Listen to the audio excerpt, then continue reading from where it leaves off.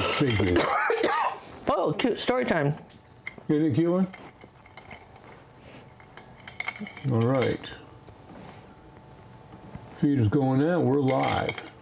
Are we? Well, that's We're fun. live and in person, baby. Got anybody else out in the wings, or just us? No. Just us. Just us. Okay. Just us chickens. Well, I'm just taping in a window here. Putting in the, what do you call these, mullions or something? Mullions? What do you call the little lines in the window? The little separation lines. Window panes? No, those are that's the glass in between. I thought these were called mullions. Mullions? Mullions. We'll have to Could ask be somebody. wrong. I just thought that's what they were. Well, we'll call them that for now. Hey, we can call them whatever we want. Yeah, that's true. I'd like to know the real name, though, wouldn't you, kind of? Aren't you curious? Inquiring minds and all that? Oh, inquiry minds want to know. Always something with you. Always something. Let's go ask Bing. Bing knows everything. Ask the AI. So What? Cinnamon tells me her husband has a personal AI that's on his computer that's just does his thing. Have you heard about that? For what? On who? John says that Cinnamon's husband has a personal AI that is on his computer. John, we just started, and I'm going to have to drive pretty quick, but that's all right.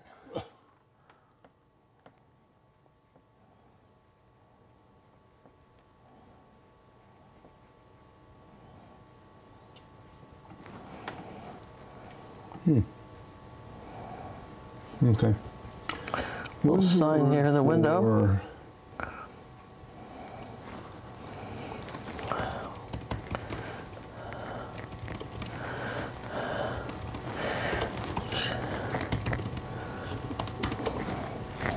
She said she thought you'd know about it because you keep up with all that stuff.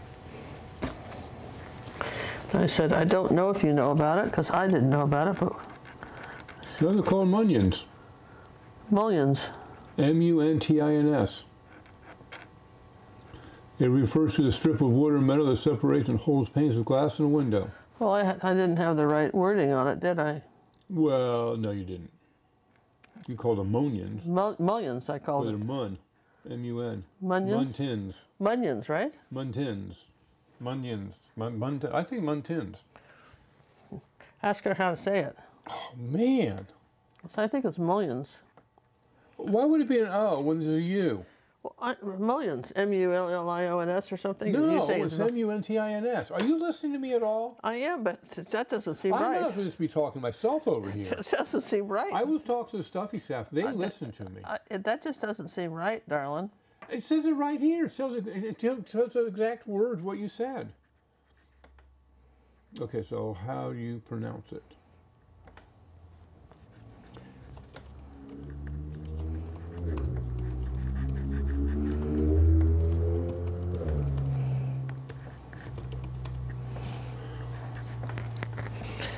Okay, did they tell you how to pronounce it? Yes. Mountain. Muntin. Mountain. Muntin. Mountain. Muntin. Mountain. How many times are you going to say it, bro? Sounds like mountain. You did it for 15 seconds. There you go, Muntin. Huh. Well, our day's not been wasted. No kidding. Nope. Oh, I have a question. Why is the gas pump on the deck and not the ground? Because that's how it was built in the olden days. Michelle, why do you ask silly questions? Look, it's my painting, but you know, that's where You I want to have put it on the ground, you put it That's on the how I ground. designed it. I looked up a bunch of old pictures, and this is what I came up with. So there. If you realize that you're in the Bayou, because that's where we are, there's a lot of water, which you're going to see shortly, or probably an And hour. everything floods. The floodplain, they felt it would be wiser to have it up high so they could fill up the boats as they come by. Or something like that. I'd go for that. Well, we know Munden now. But boy, I sure thought they said it differently. You know what I mean? I know exactly what you're saying. I always called it mullions, and No, you know, no so mullions. should this? Well, It just looks weird. Yeah, I find I've that seen old pumps like that though, but it does look weird, but it's not. You when the gotta get rest out more, sweetie. That's all there is to it. when the rest of the painting gets done, it will make sense. The rest of the painting is not done yet, so it doesn't make sense. But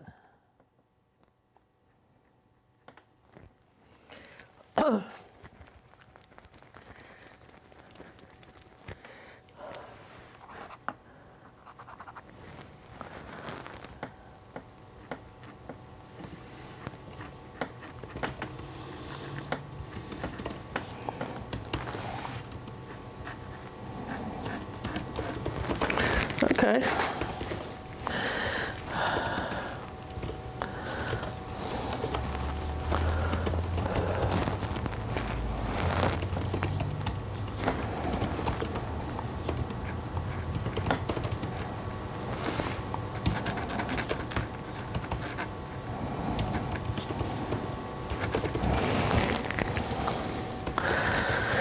All right, I meant to get that one in yesterday and didn't. So we're continuing on. So where we left off yesterday, besides on the painting, we also left off on the selling cars and buying cars and all that stuff, right? We did. We left off all that stuff. And one of the things, so there was other stuff that, kind of came up when I was doing that. They're kind of interesting.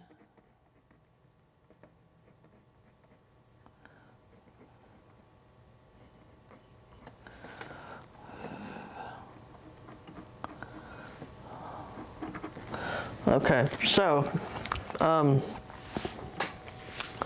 was thinking about that this morning. John and I stopped off at the eye doctor's place today, and John and I were talking about that. I'm going to bring this down just a little bit here. Where's my What ruler? were we talking about? Cars and, my experience with selling cars and some of the stuff I was yeah. talking about, I was going to share today. Do you remember what any of that was? Just offhand? You were talking to me before this brain is fully functional. Well, I know, and I apologize about that. But It's just cruelty to animals.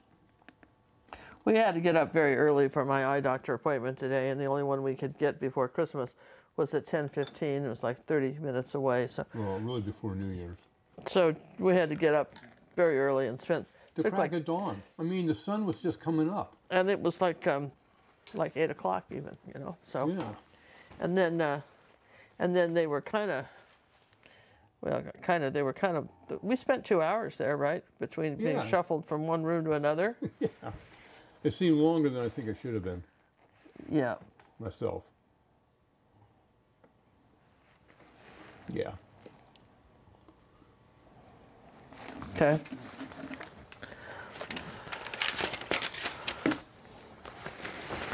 So that was, sort of an adventure in itself. Got the day rolling. Got the day rolling. That's what we did, right? We got the day rolling. And I need a little contrast here between this thing and that.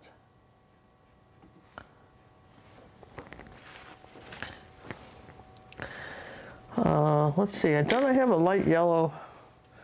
I do, I have a yellow Yes, you do. pen here like this. Sometimes it's just these, I tell you what, I love having all the different colors. Posca pens make a lot of different colors, but they're not colors I ever wanted to use. I finally ended up giving them to my granddaughter to use to paint on shoes or something, because they were just not colors I'd want to use in a painting. They were never designed for that anyway, even though they're acrylic paint. Where these Artisto pens have a lot more subtle colors. Now, when you look for the Acrylic pens, we're going to be adding them to the store. You got to make, they make hundreds of them. They make water base, they make acrylic, the watercolor, acrylic, oil, all kinds. And we are using the acrylic ones. You got to make sure you get the acrylic ones, or you could be barking up the wrong tree. Oh, exactly. And where did that come from? Barking up the wrong tree. I guess dogs used to bark up the wrong tree. Oh no, because they were hunters and they would bark. They would say that. Somebody was up there and there really wasn't. Well, they were, they were looking for whatever they had treed. So I think the expression probably comes from dogs that were barking up the wrong tree because there's nobody up there. Yeah, kind of. Yeah, like that, right? Yeah. I think so. Okay. See, our newest ones we have got the clear body, which really makes it handy so you can see what's in there. See, like this, like this. See how they have the clear body as opposed to the ones before, so you can see what's in black there. body. Yeah, I like the new ones. Well, you know, everything's new and improved. Okay. For sure, right? Everything. Always. Well, you know what I need to do? I need to go to Amazon and see what we bought and back into it that way. Well, we could do that too. You can. I got the One power. thing about it is if you want a scary afternoon, there's a way when you're looking at your Amazon purchases to see what you spent last year. Don't do that. Step It's away just from you it, people. Probably want to give that a Well, that's a interesting. They rethink. don't show a clear body, but that's what we got. Yeah, interesting, huh? So I wonder if that's a change. You may or may not get a clear body. Well, I don't know. I don't know, but I liked it. Well, they We may got not have lucky. updated their photograph either. Might I mean, not have. Might not have. Just might have had it, but didn't want to upgrade the photograph, because you know. We will throw these in the old store so you guys can find them. At least the ones we're using. Like I said, they make tons of them.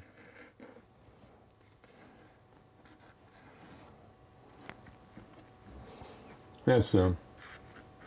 We got the 60 count. They make a 30 count, 42, and a 60. And being in the queen of colors, she wanted all the colors. Want all the colors, man? Sure, why not? Wouldn't you want all the colors? Why? Give me all the Yes. colors. Want all the colors? Absolutely, all the colors. So, Where's my window there?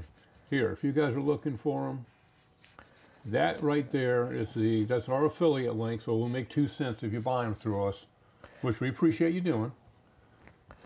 But that's the exact ones that we're using right now.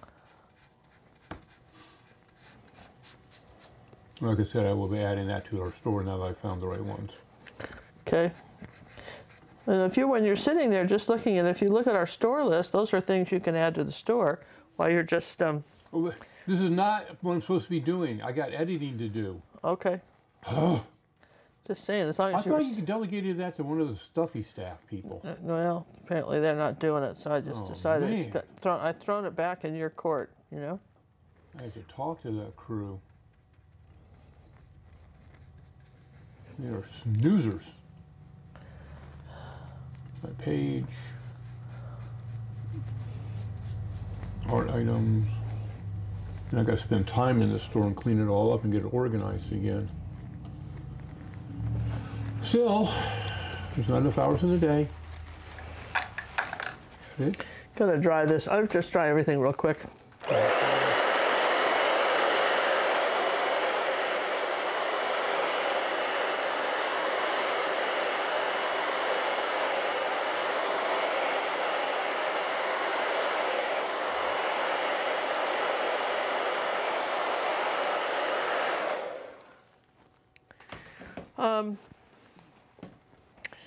One of the things that I would suggest if anybody's thinking about buying a car, or when you go buy your next car, what I'm going to suggest is that you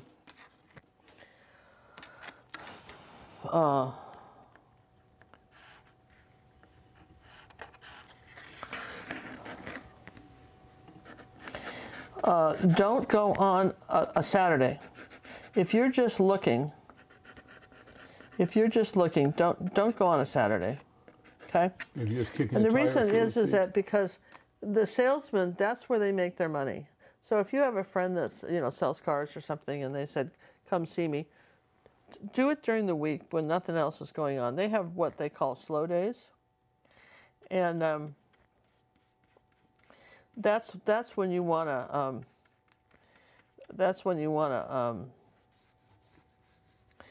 do that kind of thing, okay? You definitely don't want to be bothering somebody on a day when they actually they can't spend a lot of time with you. And if you're serious about wanting to buy a car And you don't want to get the bum's rush. Don't buy it on a weekend either if you can. It's the last day of the month you're going to have to. But check out and do all the shopping ahead of time, okay? And I say that because it's very easy for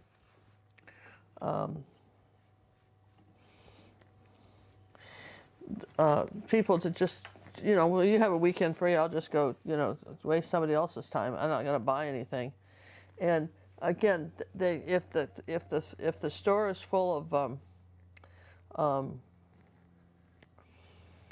customers, and and everybody gets an up, and you come in, and maybe your person is working with somebody and they have to stop and talk to you, and then that's a problem. Okay. You want to just try to avoid that, and you can by just keeping it to a weekday. Okay. Just keep it to a weekday. That's what I would tell you. Is a certain day better than another? Well, yeah, just like the midweek. Probably nobody comes in on a Wednesday, or what I mean. Just that's what Wednesday or Thursday. Sometimes they're finishing up car sales, but I would say that keep it. Don't come in at lunchtime. But everybody else, if they are going to come in, are going to come in at lunchtime. Okay. They're going to try and come in at lunchtime too, so you want to kind of avoid doing that. And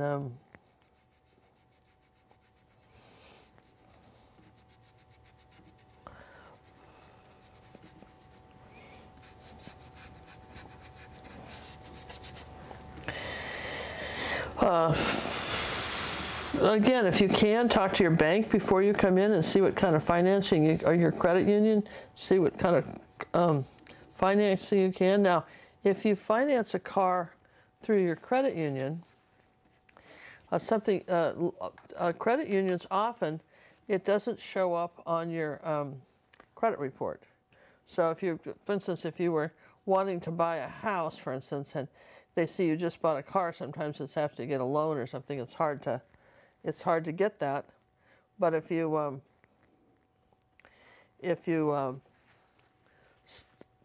go to a credit union, a lot of credit unions will not, they don't report it to like TRW and TransUnion and stuff like that. They just don't report it. Okay? So that in itself is sort of interesting, right?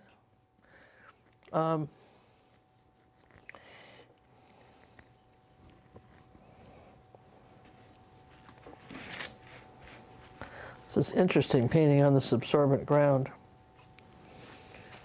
So those were probably some pretty big ones that I would look at when you're as you're thinking about purchasing a car. And then the other thing I would tell you, and people don't consider that, is insurance.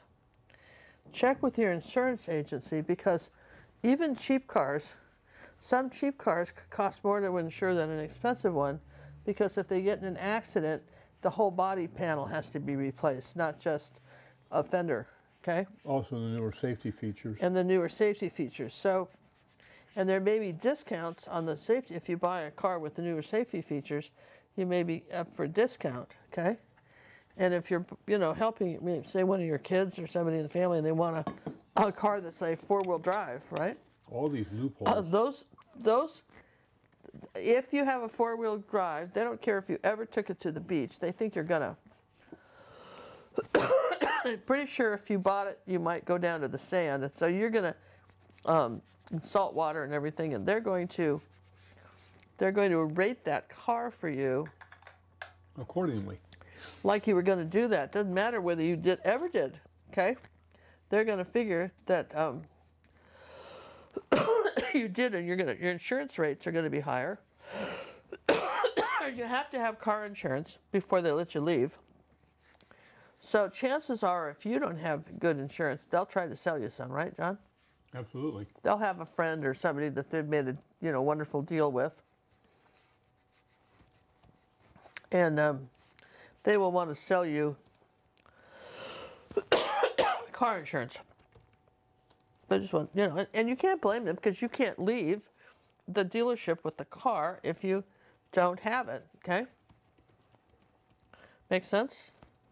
So of course they're going to want to sell it to you rather than have you walk off and say, well, so make sure that your insurance is up to date. Make sure all your ducks are in the row. Yeah, that's absolutely. You want all of that to be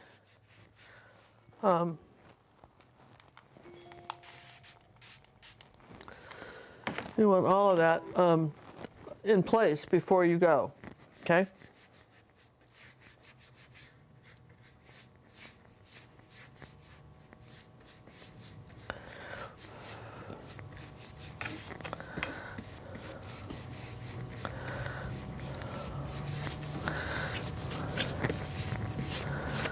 Let's just get all this.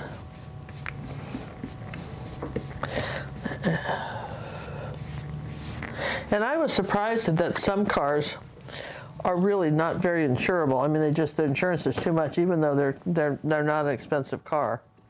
That for some reason they're going to cost people more than another kind of car, right?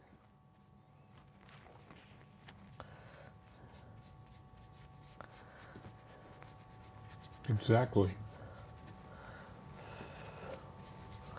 I mean, those are just little things that were surprising to me when we were doing it, you know. If you go and buy a car in another state, check what the rules are about having to get a license plate for it before you leave. Okay.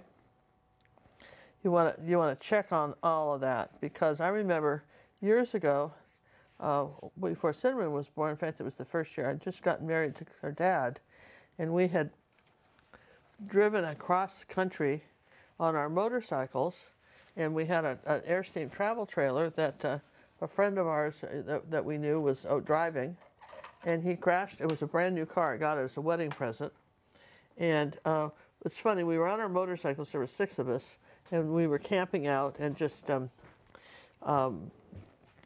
traveling across country from Aspen to California. And we were in the desert of Arizona, in Nevada.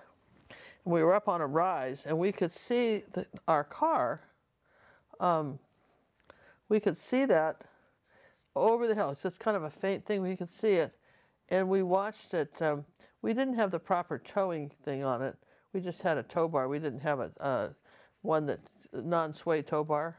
That was sort of new technology, and we didn't have any of that. And we watched our car just get in a wreck all by itself. He just got in a wreck, and that he was going too fast, and the trailer, Airstream trailer, started to just jackknife and flip the whole car over and total the car. Okay, and he was okay, but our car wasn't. And so we were in Las Vegas, Nevada, and we had to buy a car. So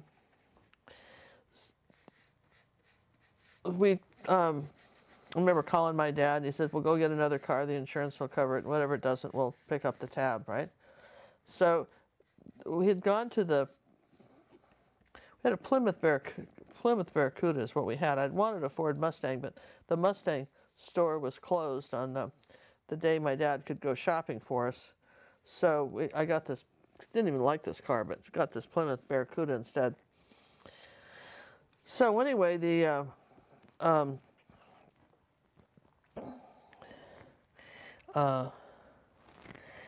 so when we went car shopping, of course we didn't know anything about cars. I was 18 at the time, Colby was 27, and the only thing he'd ever bought was a truck. We didn't know people would do weird things or try to cheat us or anything. We had no idea about any of that. But Colby wanted this Dodge Charger, and they had one that was set up for racing somehow, and it was a fast engine. He was all excited about he kept talking about the secondaries not coming on, and all this funny weird stuff he would say about wanting this car and why we wanted it. And so when we went to pick up the car, they had taken it out the night before and had been in a wreck. Somebody had raced it, even though we had, and it was a big scandal thing with the dealership. And we ended up getting a Dodge Charger, and wasn't exactly the one Kobe wanted, but it was like, anyway, he wanted this other one, which we shouldn't have had anyway. We had a lucky escape as far as I'm concerned from that other car, but anyway, we just if we got taken advantage of, we had no way of knowing, you see, because we didn't know enough about buying stuff like that. Does this make sense? We just didn't know. And so, do a little homework. Don't just rely on, something you read in a magazine that this is a good car, you should have it. Do a little homework about the dealership you go to. Certain dealerships are much more honorable than others. Cinnamon and John recently bought a used car from the Ford dealer right next to us, and you'll have to ask them about it, but they're out $20,000 on a used car that doesn't run, and they're still trying to figure out what to do about that. And plus, it didn't when they went to try to trade it, because they found out from another dealer that the mileage had been turned back on the car, and something a little screwy about the title. So anyway, they're still dealing with that fiasco, and like I say, and her husband knows a ton about cars, and he took the car into one of his friends who was a mechanic, and they didn't catch the problem. Okay? So you don't know. And that's why I say it's better to,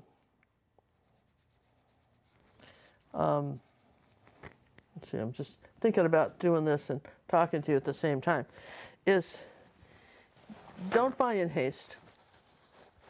That would be the one thing. It's never a good idea to give anybody a car for Christmas that they then surprise them with it. Particularly somebody that it's just probably not a good plan. Okay.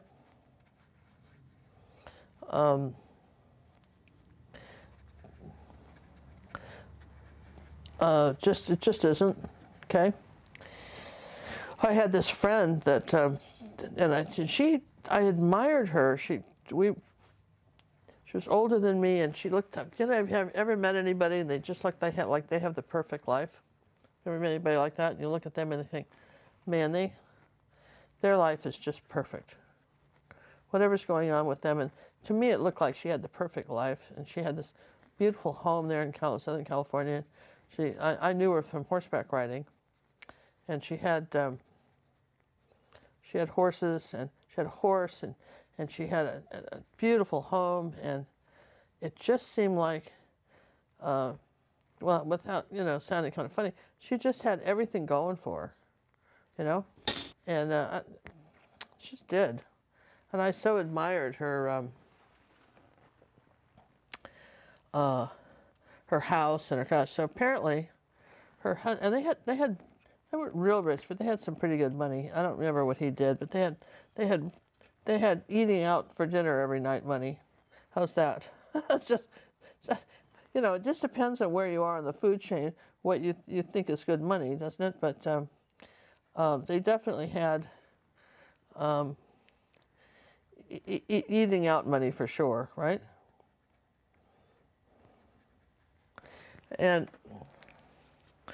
so anyway, he bought her this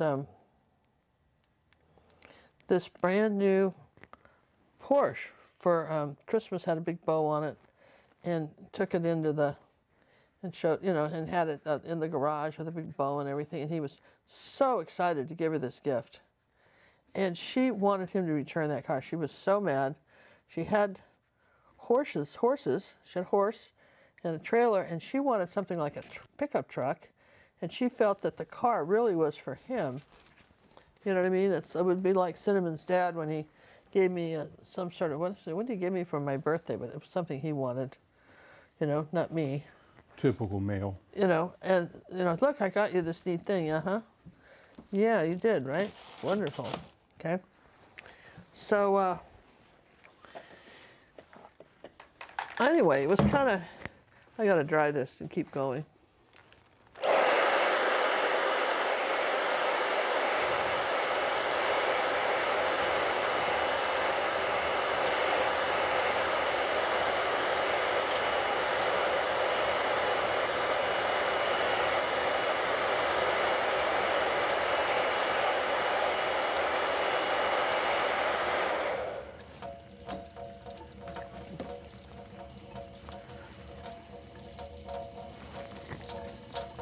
Takes a little thought to do these reflections.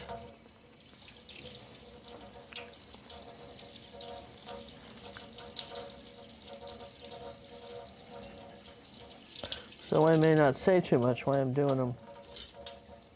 So I really have to, you know, kind of concentrate on what these are.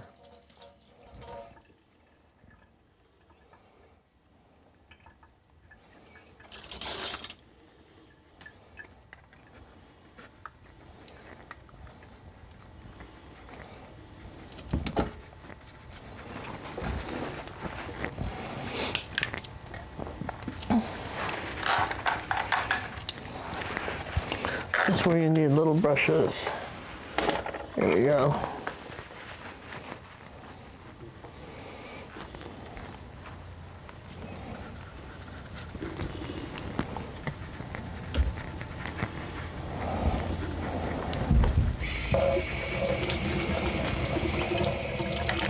One of the drawbacks to, you know, people have said, well, did you ever do any painting while you were when you were doing your car salesman bit, right? And I would have to say no, I didn't. And the reason being is that that just wasn't conducive.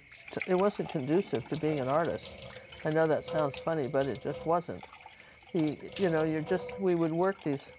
It's very hard to get back into a creative mode once you've been into some other mode. If you guys have had trouble with that, if you're doing art and then you have to suddenly balance your checkbook, there's a simple way to get back into the other side of your brain. But there are really, you know, we talk about two sides of the brain. We're not kidding. There just really are.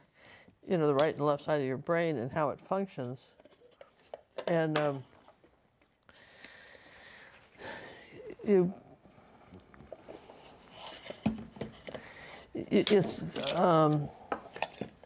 when I'd come home, we would work it. There was no schedule.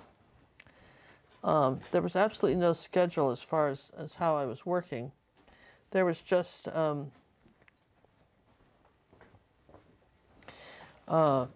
you know, if somebody wanted to buy a car and nobody went home till it was sold. You know, if everybody else in the dealership went home, but if you had a car in the F&I, you weren't going anywhere, okay? And that's just the way it was. You just stayed there, because you had to, once it got through F&I, you had to deliver the car. Through what? F&I, which is the finance department. Financing, called F&I. Once you got through F&I, you had to deliver the car. And yeah, so that, you know, you laugh about that, but that was a big thing, right? You absolutely had to be able to.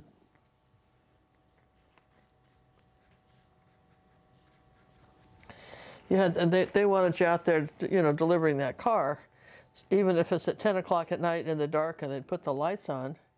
And I know that sounds crazy, but nobody went home. Where's my T-square? It's down here.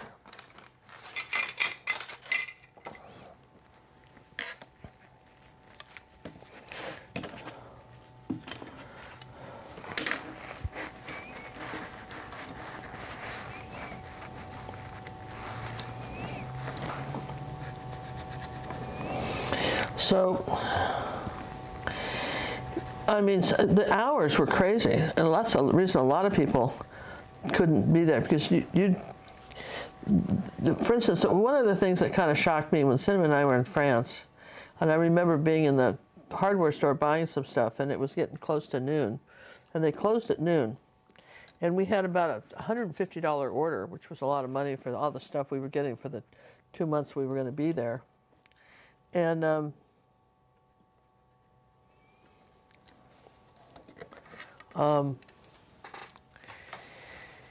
they closed right in the middle of the transaction. Right, well, all my stuff was at the register. They did not ring it out. They just closed it.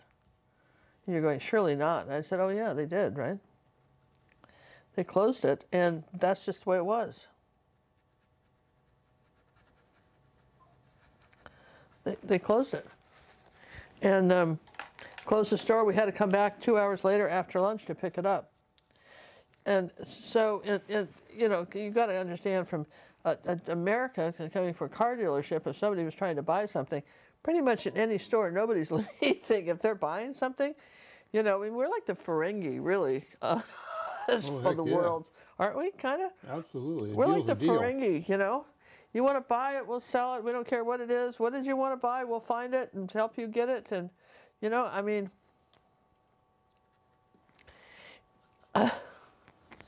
it's very funny, really, when you think about it, yeah? A lot different than other nations. Yeah, they just, you know, you know, some people in Europe actually get a 2-month vacation. Can you imagine that? You know, in the States, if you get 1 week, you're considered, really, most of the cruises are so short, okay, with the cruises. And why the reason they're so short is because the people can't get away. They can get away for a weekend, maybe take a day off or two, but they really can't get away with much. Get away from, you know, from everything for very long. They just can't. And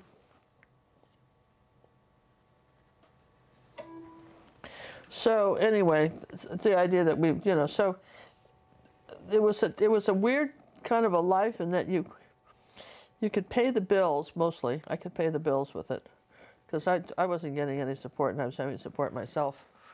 And so I could pay the bills, but, and I came home with a pretty good paycheck every month. But it was a toll. It took a toll on me to be able to do that. It was hard. And I'm not trying to do an oh boo-hoo here.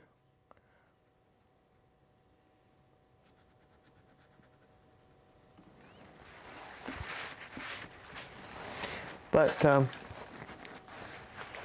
this is my favorite part of the whole painting, you guys, this part.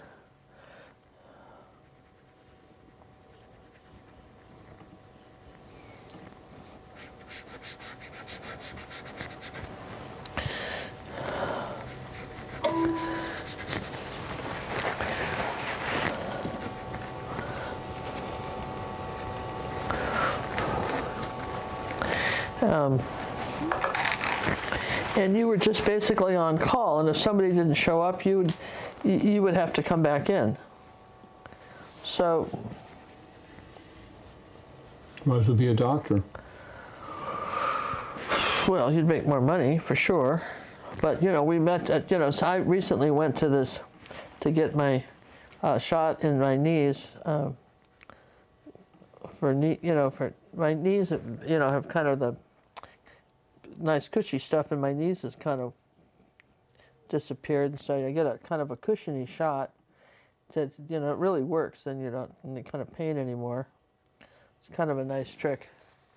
But we were talking, our doctors, you know, we never have any kind of conversation with him, because he's just there for seconds, you know.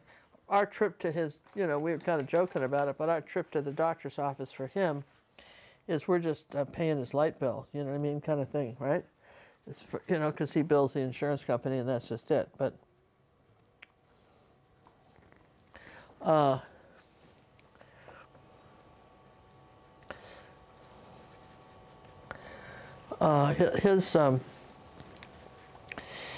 he was talking about, I don't know how it came up in conversation, you, John? He was talking about just not being happy, remember? And it was I guess sort of we're shocking. asking about his PA. Yeah, we were talking about his PA and this, and He his doesn't work. have one right now. He doesn't have one, but he was talking about being unhappy at home. Remember that? Yeah. He was saying he had 3 kids, and he felt like that they were just kind of a problem, and I felt, kind of felt sort of sorry for him.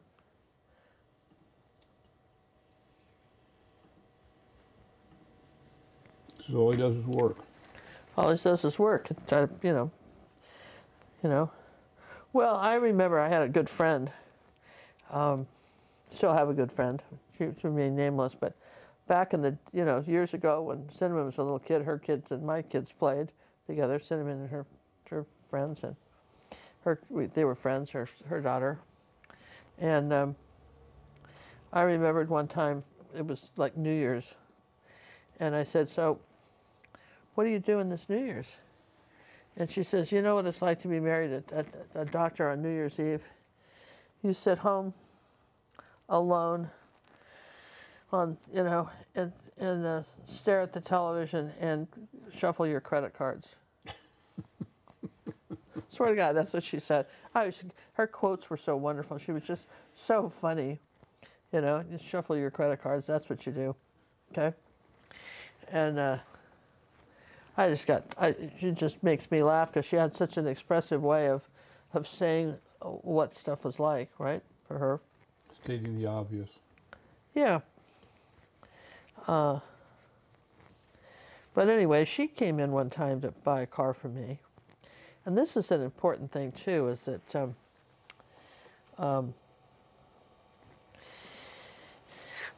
that one of the things you want to do with your friends is that we're friends, we're still friends, but you don't want to give your friends any kind of break on the deal. You don't want to sacrifice your commission for them or nothing. And you're going, "But Ginger, they're your friends. I thought you're best friends, so why wouldn't you try to get them a deal?" Well, now this nobody gets shocked here, okay? Because this is absolutely the truth. When you give a deal to your friends, okay? When you try to get them a deal, what happens is that friend of yours, because you work at the dealer, any problem they have your home number. Any problem they have with that car, it's your fault. You sold it to them, and they want you to do something about it. Not that she did that, but that's what happens. And so, if you're looking at if you have made a nice commission on the purchase, they're your friends. You're going to help them out anyway, but you're not going to resent it. Does that make sense? Absolutely. You're not going to resent it because, after all, they bought the car from you, and you appreciate that, and you know that you're going to be their go-to person. Okay. And everybody wants a go-to person at a car dealership, when things aren't going well. You want a go-to person. If you get a go-to person, that's lovely. Yeah? You got to have a go-to person. You want a go-to person, but still,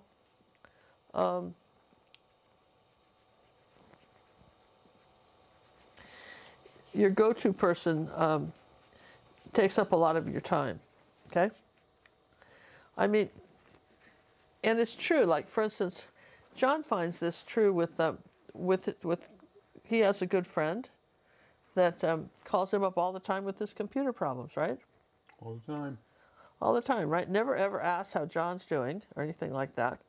just he's got computer problems, and somehow he has decided that it's John's go-to mission guy. in life is to solve these for him. Okay? And the difference is that John never sold him a computer or did any work for him. He just feels kind of entitled, and that's we ran into that when Cinnamon's dad was. We lived in Aspen, and he loved fixing things. And Cinnamon's dad was one of these people that could fix anything, really. I mean, and he'd tinker on things. So we had people from our church coming to the house from about 8 or 8:39 in the morning to about 11 o'clock at night with stuff they wanted fixed. Could he fix this? Because in Aspen, when we lived there was nowhere to get anything fixed. In all fairness, there just wasn't. You just had to send it off to Denver. There just really wasn't anywhere you could get stuff fixed. So that was a problem, yeah. So anyhow, we just had a lot of people coming by for all kinds of stuff that they wanted fixed, and he was happy to do it. But you know, he was a project guy himself. We had a basement in our condo with just nothing but, you know, paintings and stuff that I was working on, all his projects and stuff. Okay. And so he was saying, he says, I don't mind helping people. And he says he did like it. He really enjoyed the fixing stuff, right? But the problem he had with it was that it was just constant after a while. I mean, it was just amazing. The word got out, and even people we didn't know would come by. And of course, he wouldn't take any money for it. He wouldn't charge anybody, because he had this thing about if you took money for something, which would have been a good solution too, just charge people. They would have paid, right? But he didn't want to charge anybody because he had bad things about taking money ruined the project. Now, for me, that just makes it better, but for him, it just ruins the project. That's how he felt about it. Just absolutely ruined it. So he was doing all this work for free. I mean, if there was a part or something, somebody'd pay for that. We didn't, that kind of stuff. But mostly he'd machine the part, or he'd make it, or figure out some other brilliant way to do this. Okay.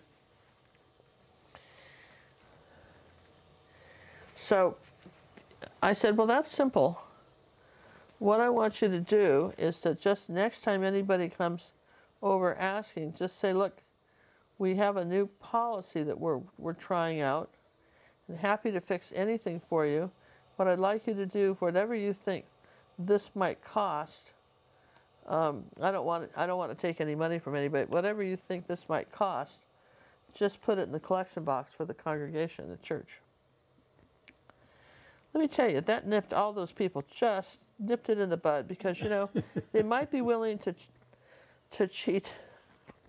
I'm not saying they cheated us, but they might be willing to, take advantage. Nobody wants to take advantage of God, right?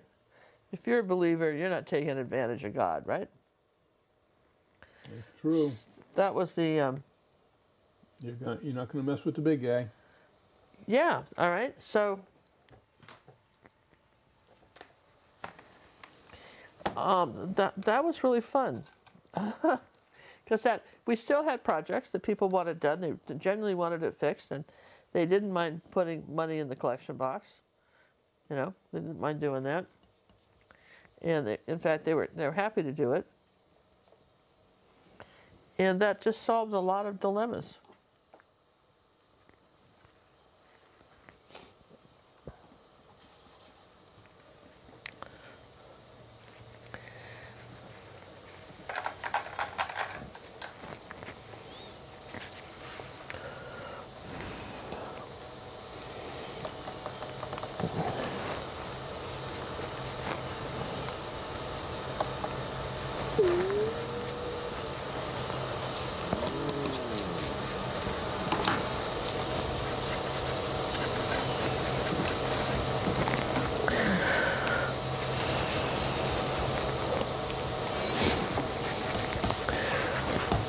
Anyway, that was let's get back to the car stuff, as we had more things to talk about in the car thing than that.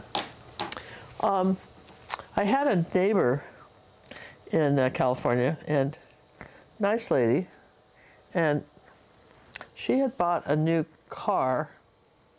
I think she had bought a new Honda, and not from me, but she already had it before I started selling them. And she took it back because she said it made her knees hurt. And I thought, man, what a deal. I really just thought, I don't know if they were whining or just, what a spoiled person. And I'm selling these cars, I drive them every day, and they don't make my knees hurt, okay? So this is important stuff, you guys, so just pay attention to this, because this is one of the things you might want to consider when you're buying a car. So she was saying that they made her knees hurt, okay? So, and again, I just didn't believe her, okay? I just thought she was, just whining and spoiled, and, I don't know what I thought, but not nice. I did not have nice thoughts about her, which is a shame, because a lovely person, but I didn't. I'm very judgmental. I sell cars, and they don't hurt my knees, and what is your problem, right? So they had something in those days, they may still do it, but in those days, sometimes maybe there's a particular car you want, and it shows in the brochure that it comes in white with red seats. And you know what? That's what you want.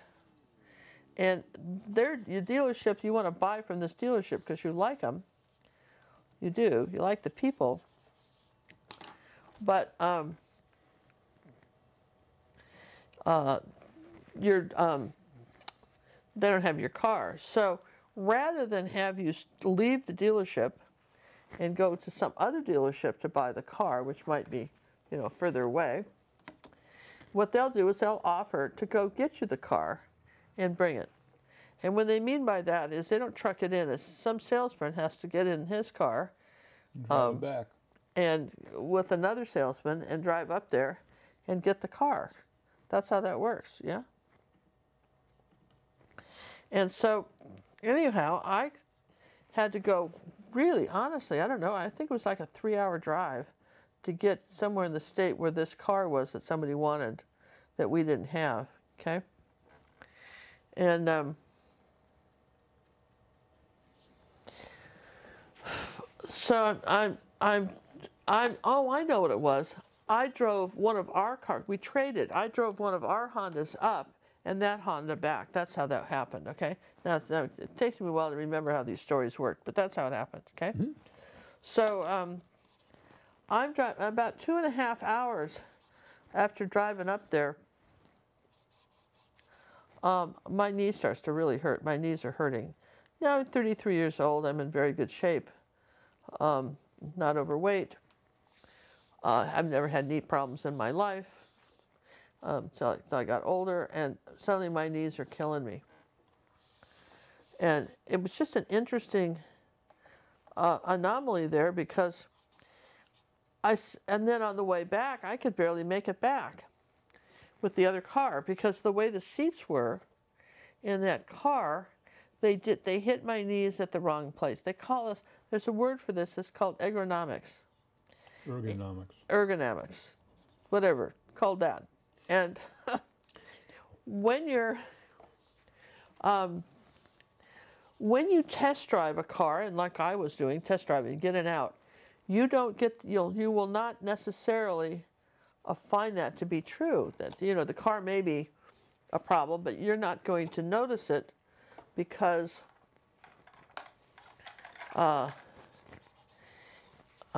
you're just not in the car long enough. So if there's any way possible to go rent the same car, same model of car, go down to the rental thing, try to rent the car you want to buy, and spend, go somewhere, spend a couple hours in it, 2 or 3, drive it somewhere, the rental car, and try to think what you could do, where you could, if you could do that, and test it to see if, suddenly what didn't work before kind of works now, right? So does that make sense? So that was one of the little life lessons that I learned there. You know, selling cars was this idea that they could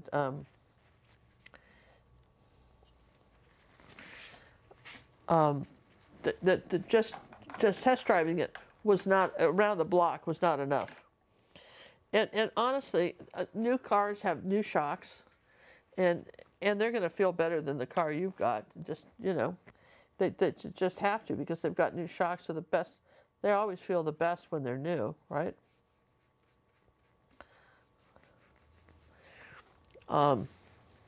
They just do, yeah. So, let's see, where did I put that T-square? Put it somewhere. Here, oh, here. So yeah, they absolutely do. So those are just some, you know, little tips that I would tell you about buying a car that you might know. One lady wanted to return a car that I sold because it didn't fit her coffee cup holder. It didn't what? Her coffee? Her coffee mug didn't fit in the holder. She didn't like the holder. She wanted to take it back. Well, that's a legitimate reason right there. Well, I mean, you know, we can all laugh about it, but on the other hand, it's a legitimate reason. I mean, if you're commuting every day and where your coffee cup really matters and where it is, right? Absolutely. I'm not kidding. Then sure, that could make it, you know, don't you think? It makes or break it. It could, right? So, absolutely. If you're, you know, those are the kinds of things that you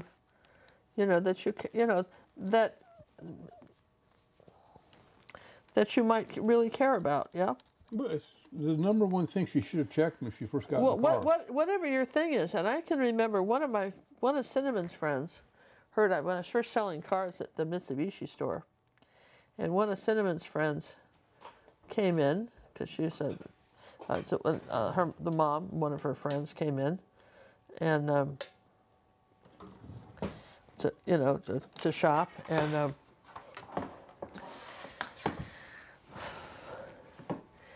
so, and she told me she wanted a certain kind of car, and I said, well, I sat down with her and took a little moment because, again, I knew the friend rule, but also I wanted to take some and make sure that she had the car she wanted. So I asked her,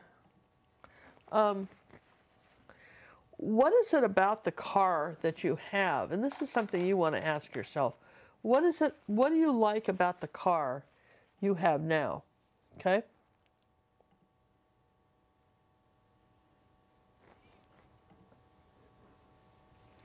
And what kind of things do you want to do in the future with your car?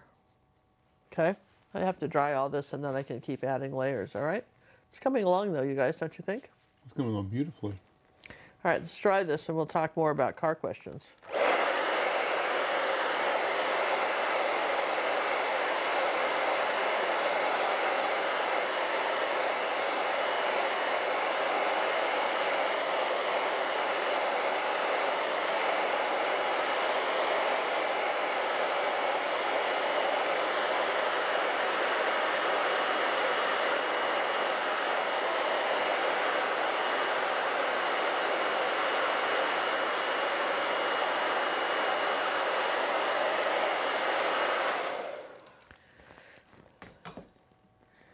So, you know, and so what is it you like about your car now? And what kind of feature, you know, and what do you plan to do with the car, and what do you envision? Are you going to go camping? You have more time now. What are you going to do? Well, it turned out the car she needed was totally different than the car she came in to buy. Okay? Totally different. And that stuff, you know, makes a difference.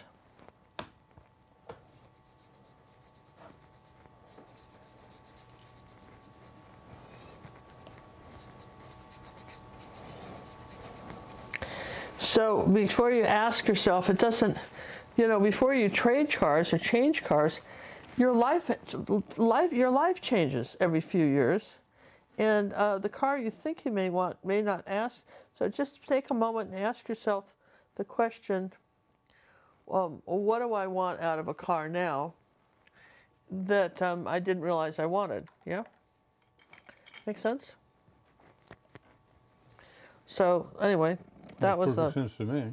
So I remember getting a letter from, she called me up and she said, "You can't believe it. That made such a difference to me. Thank you so much for that." Because I didn't realize that this new car is just absolutely, I would have bought the wrong car. And she said, "Thank you so much for that." And I mean, that's kind of gratifying too, when you help somebody out like that and they appreciate what you've done. But that's those questions anybody could really ask themselves when they're talking about buying anything. You know, like John and I recently had to buy a new dishwasher. And John realized that what he wanted in a dishwasher was just the two of us, and sometimes he wants to be able to just maybe just wash the dishes in a short amount of time. He doesn't, maybe just something in here, that there were some dishwashers out there that you could, you know, they just do an hour. Do a mini load. Then just do a big load in an hour and it gets it clean. And, you know, that's kind of what he was interested in. And so, I mean, we went ahead and Googled that, right? And it turned out that that made a lot of new dishwashers do that.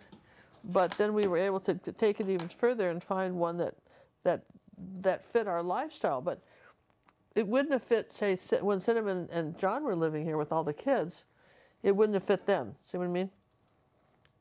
And the same thing with your car. It just depends on, you know, what are you going to do with it? I guess what's the goal? What's the goal here?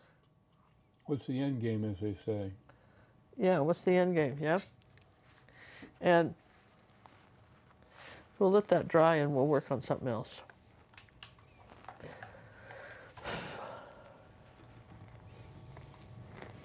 So what do we want here? Time to plant some grass. I think that's what we're going to do. Maybe one of these dagger brushes. Let's plant some grass. What do you guys think? Shall we? So anyway, I think I had mentioned before that I was mad at the Ford, you know, working at the Ford company, after they kind of, I felt like they had deliberately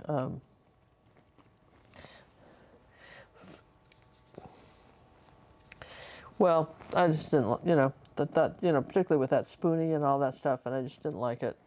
So you moved on. Moved on, right? And so I like this little dagger brush for this, by the way. I went and got a job at the Honda dealership. And they had the same kind of meetings as everybody else. You know, you had to show up at the meetings, and they did their, meeting thing. But not once did they talk about disrespecting the customer. Never. It was just a whole new, and it was a whole new, or the salespeople. There were some other women that worked there. I wasn't the only one. There was a gal in her 50s that was doing pretty well. As far as selling cars, and they were really nice. They were just nicer people. So they didn't have all the games that I like so much, me and games, right? They didn't have all the games that the Ford people had. But what they had was, there was a sense of camaraderie, and they had two offices. They had a main dealership, and then they had like a sub thing across the street, and I worked in this little sub thing, and I got to be very good friends with everybody. I mean, they still did the whole thing about the, you know, there's always more money and you have to, you know, whatever people want for their trade, we don't care. And used car people, that seems to be a different group. They never changed. They just didn't, you know. They didn't change at all, but the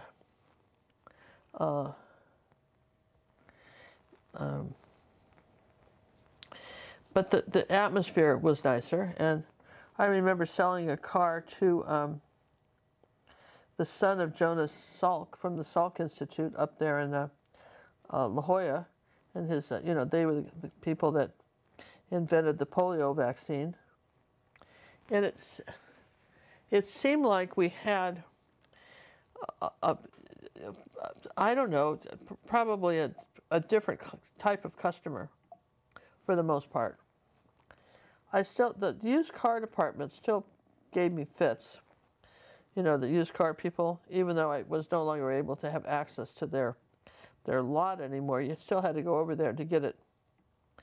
So had to deal with them. Yeah, to go to deal with them. And you guys know that I talk fast, right? And I do. And for some reason, I irritated the poo out of this one manager. Really, honestly. I was doing well, didn't matter. I irritated the poo out of him. And he just, well, I don't know. There's some stuff that went on. You know, I really made him mad. So we had this guy come in with this truck that was like an old van, and it had like Cupid dolls and stuff glued all over it. It was a mess, right?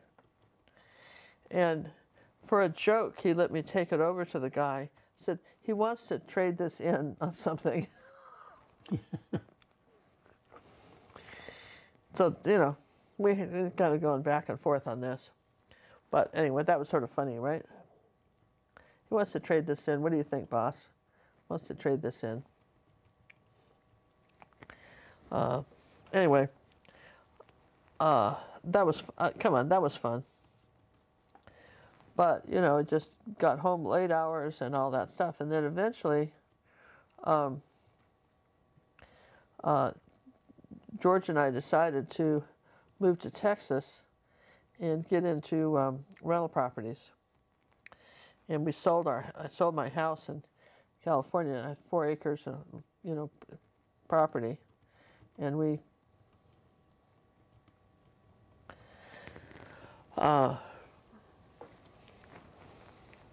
moved to Texas. But what I have one thing about it though, I never worried too much about people like car. You know, I mean, when I go to buy a car, and John will tell you that. One of the things I tell him is, you know, I used to sell cars. I have a ring and everything.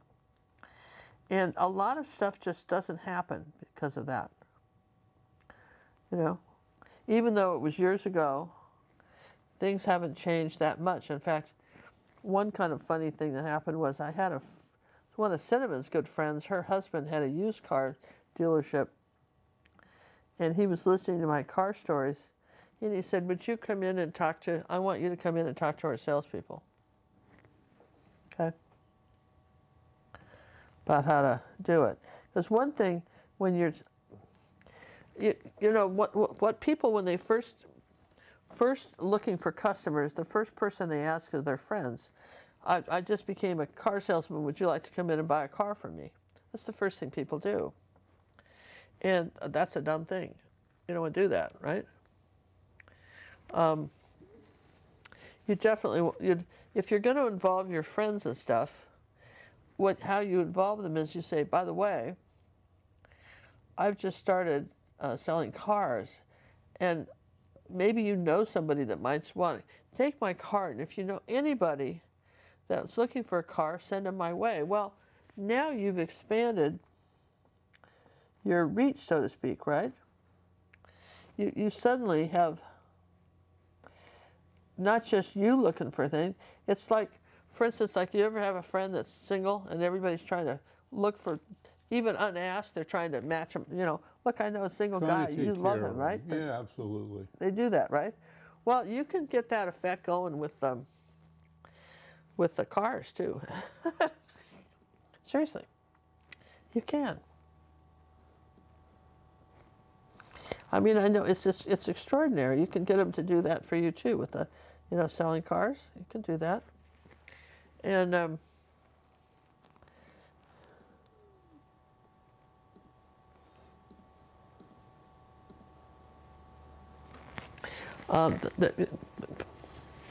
you wish wouldn't think so, would you? But you can.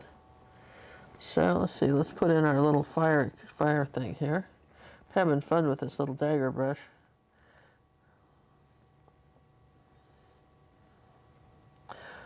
So I had all my friends sending me people too.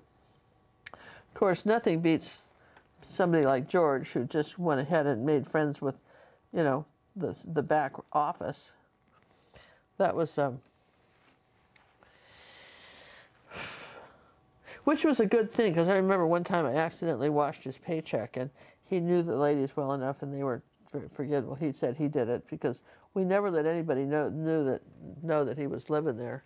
We just never ever told him, because we didn't.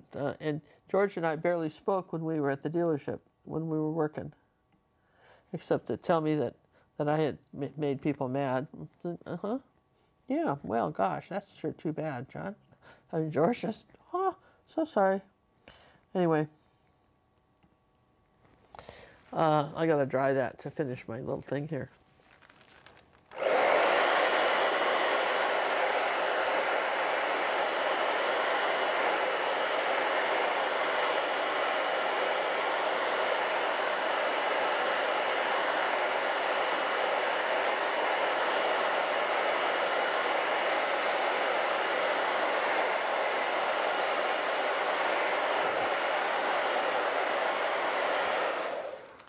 And back when I was working at the Mitsubishi store in Carlsbad, California, I think I remember I told you, even though my boss was like my age, or not much older, right? Like we were on our 30s, right? He kind of had like gray hair, he had premature gray hair, and he just seemed like an old man, you know? He wasn't, but he acted and sure seemed like an old man. Okay? So, he and I had to go down to somewhere. I can't remember why we were riding together, but I ended up going somewhere with him, to some car conference or somewhere. Where anyway, I had to go somewhere with him, and we were in the car for quite a while. And it turned out that his wife, that he was married, and his wife worked for. She was a big executive in Mitsubishi, right? And somehow, people have a tendency to just, they don't know what happened, but I find out stuff. They just tell me things, right? And suddenly I was getting his story about his wife and the marriage and all that stuff, right?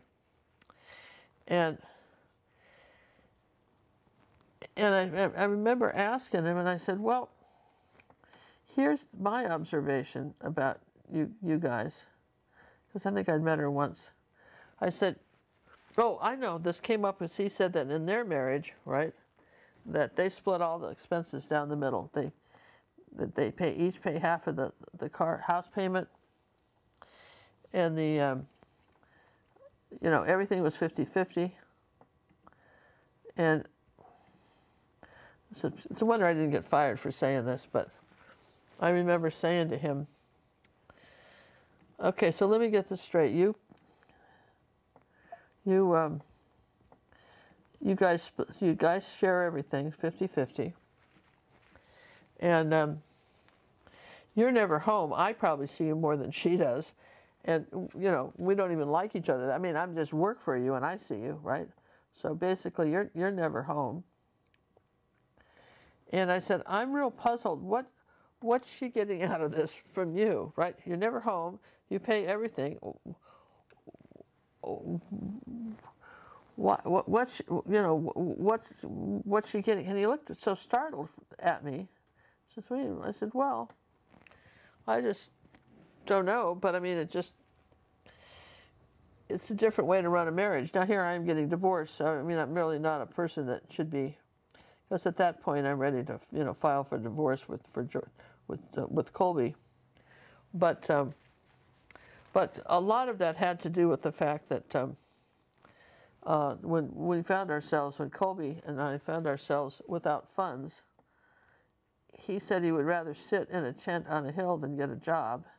And I felt we just weren't on the same page when it came to, it's all very well and good to not work when you don't have to, but at some point you have to work, you go to work, right? You don't just not go to work, right? So anyhow, that was, so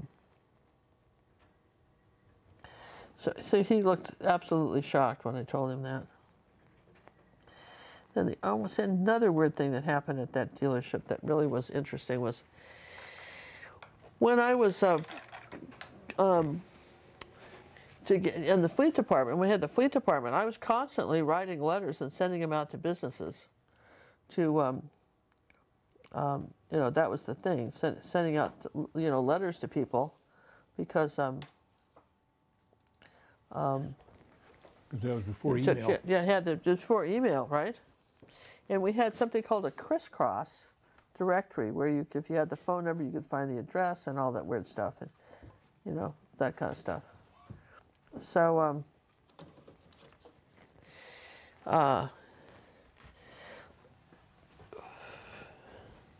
directory. Let's see. Boy, I'm thinking about three things at the same time, you guys. Where am I, John? What was I talking about? Crisscrossing. Crisscrossing. Finding addresses to mail. Yeah, so Cinnamon was off visiting my mom up in Seattle at the time, and I wrote her a letter, and I used one of the stamps that they had given. You know, I had some stamps that you mail stuff, and I took it to the office, and you know, it was very cheap. Stamps were very cheap back then, not like they are today. They were pretty cheap. And absolutely got rung through the ringer for using their stamps for a personal, Yeah. for a personal letter. I don't know, thought, you know, I didn't do it all the time, and just, but boy, you can know the girls in the office ratted me out. Yeah, you think that was crummy? I mean, we're not talking about, you know, overseas or something. We're not talking about a lot of stuff, you know, just not a lot, John. Wow. People are, you know, what is that expression? That's cold, right? Can't do that. That's really cold, right? So anyway. Cutting into the profits. Yeah, the whole thing. And he got me into this office to tell me this stuff too. It's just you always, it's like, it was like going to the principal, going to this man's office. So it was great fun because I did pretty well with that dealership. I sold a lot of cars for them, and it was great fun to just quit. Oh, I remember. They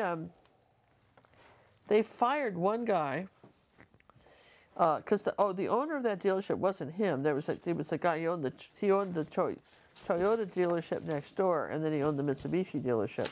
And the Toyota salesman seemed to get preference. They got to go to. They always had these group activities, so like they'd take you to a baseball game after work, something like that, right? And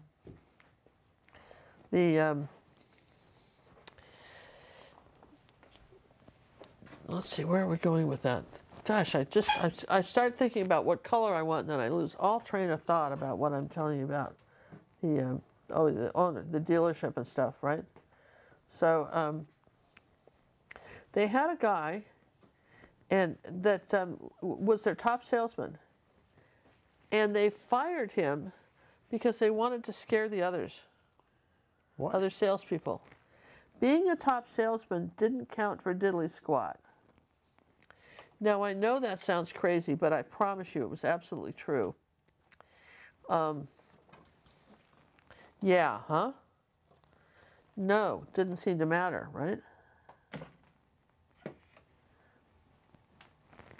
And The things that businesses do to yeah, drive a point home is they're stupid. just, you know, to try and you could, back in those days, you could if you, like for instance, if you needed a car, you could check one out from the dealership. They let you have it, but you had to bring it back in better shape than you took it.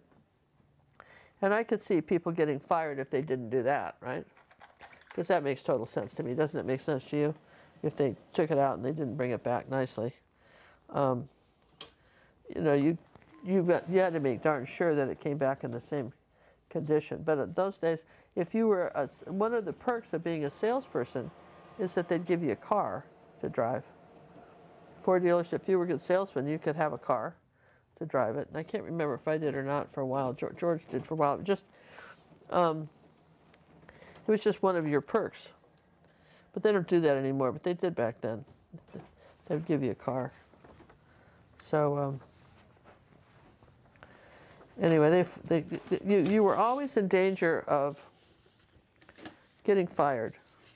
That just for there's no particular reason. They just on a whim you could be gone, and they made it very clear that the salespeople had absolutely no value to them, which of course is nonsense because we did have value, but that was just the atmosphere that they wanted to project. Oh, thank you. Let's see how you're going to line this up. Okay. Cool. I'm going to cut that off up here. Okay. So you can get the top. You should be able to All line right. that up and So trace that in there. anyway, that was just, you know, those are the kind of funny things. So when you're working for a company where you're not particularly appreciated, and even the best people can be let go in a heartbeat, and they're just more behind you, right? It was an interesting,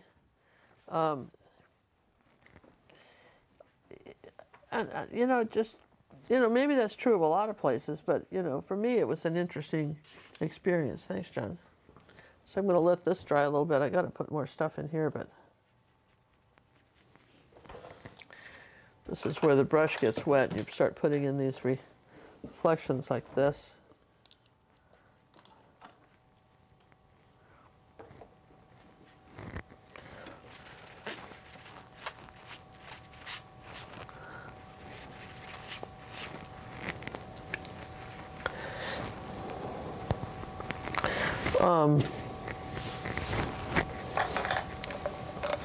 There's a bumper on this car. There's kind of a little bumper that comes around.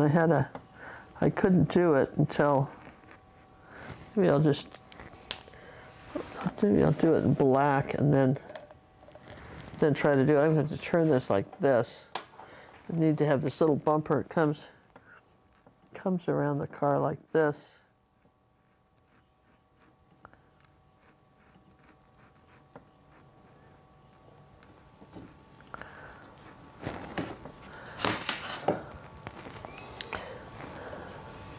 Is it true today that you can't bargain as much with new cars like you could in the olden days? No, you can still bargain. You've got to do it at the last day of the month when they absolutely need to have them out. Now, it was a time after COVID when there was no bargaining because There's no cars. there were no cars. But that is, you know, that's, It's still dependent upon the car. Like if you want one of our cars, you can't get them. yeah, you can't, it depends on the car. Like, back when I was a kid, well, let's see, let me just tape this in here like that. Back when I was a youngster. Well, that's when I was a kid. Yeah, I was a kid, and people in like you could if they didn't have your car, you could either order it directly from Detroit and go pick it up. Okay. You could do that, or I don't know how that would work today. I know Toyota but wise you can't do yeah, that. you could, and you could buy cars in other states easily. Yeah, can't. Like can't do we that. tried to do that with our car, and nobody would, and the other states didn't want to do it because, You lose the and this service. makes total sense if you think about it. They didn't want to do it because, let's see, I guess I can't have that taped. Well, the whole idea is to build a relationship and get the Yeah, service they want the business and service repeat department, they want all that, and they, you know, so if you come in from out of state and want to buy something, that's you know, then you're gone and you take your business, and so your Ford dealer gets it or your Toyota dealer gets it. Somebody else gets the business, and they don't. So if they have a lot of cars and they need to just get somebody out, then yeah, they'll do it.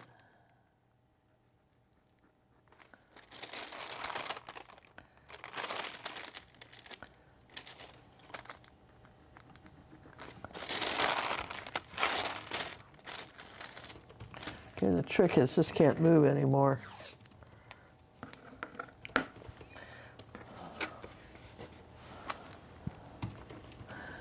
I'm gonna push so hard for this.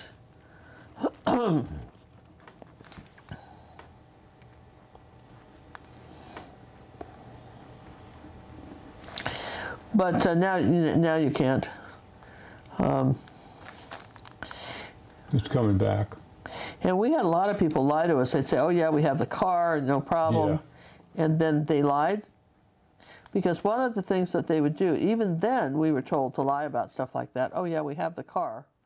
Because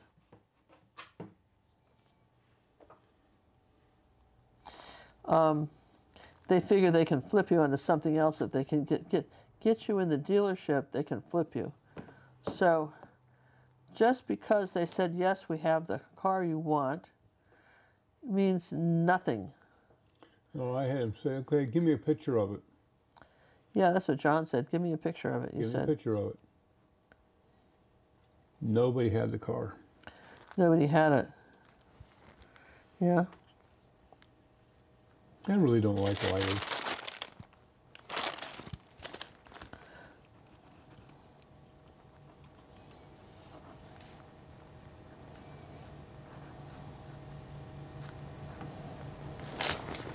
Well, I think that's it. Okay.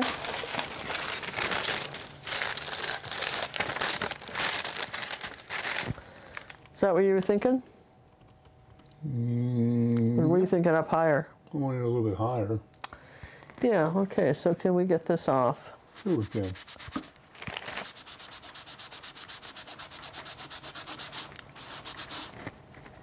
No?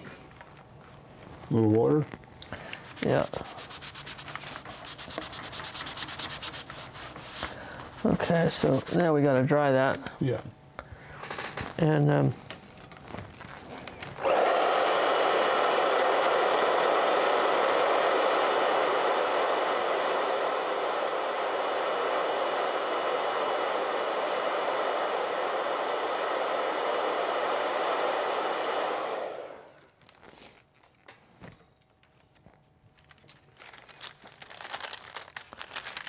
so I need this up. I had it here. Where that put it too low, I gotta just bring it up like this. Yeah, it should be lined up with lines. Yeah, it's about right there, yep. Okay. I guess I should have been over there doing that part. Let's see. That's yeah. Okay. You got her now. Sorry. It's all right. You know, it's just trial and error. People think you just whip these things out in an hour, and you don't. Hello? Okay, so I'm good here, right?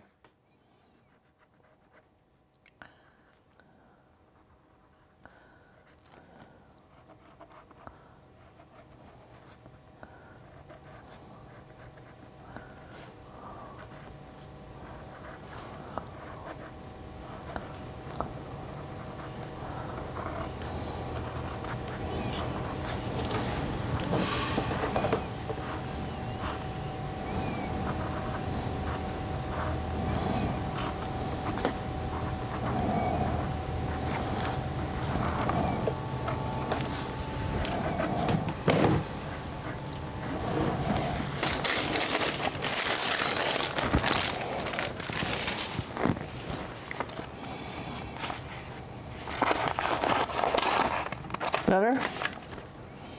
Yes. Still a little off center, but, well, not really. There's just a shadow there. Yeah. Yeah, Okay. I can go with that. I think we can go with that, yeah? We're talking the early 1900s. They didn't have tape measures back then. Did they? No, we're going to go with that. I'm gonna go with that. We will go with that. see, where was that picture? All right.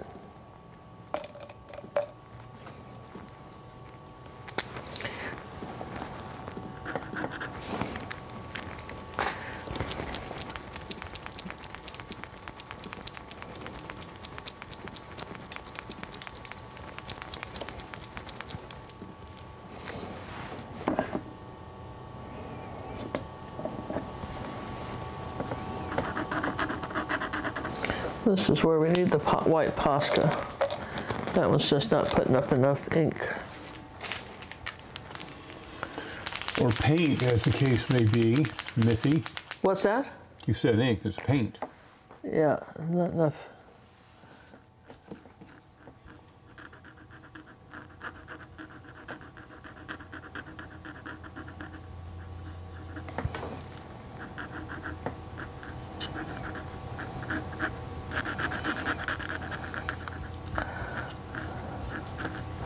I would never try to paint this in with a brush.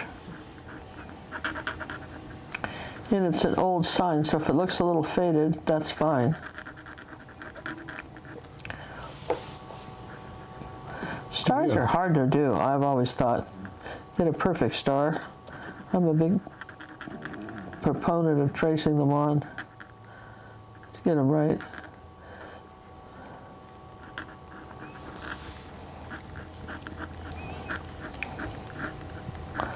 This is sort of like doing a Starbucks. You can do it for your own personal use, and we're giving this to a friend, but I wouldn't put an actual label of a, this was one of their original Texaco labels. They're kind of close to that on their symbols. But I wouldn't do that if I were, you know, this is,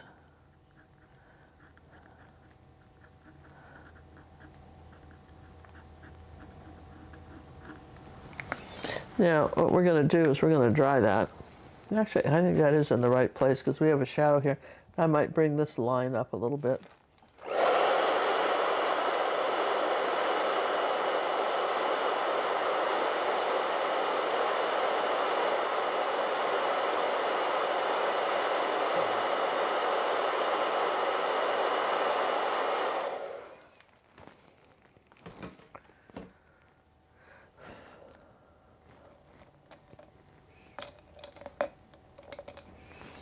Shake up a red pen and go for it, right?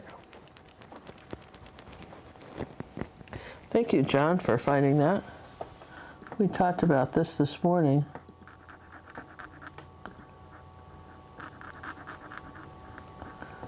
I gotta put my glasses on so I can really see this. In fact, let me just turn this upside down, get it closer to me. Trying to reach above my head to paint this in is crazy.